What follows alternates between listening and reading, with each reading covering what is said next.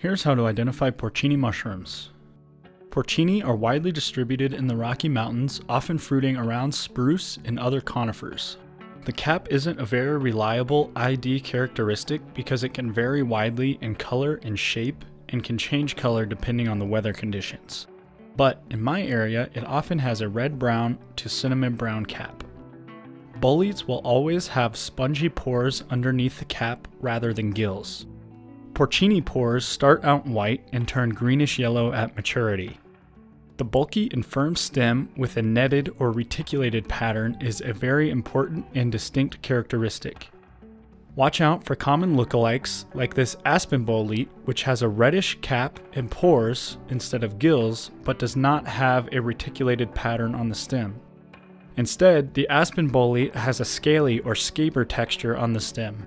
This one also bruises blue, while the Boletes edulis does not.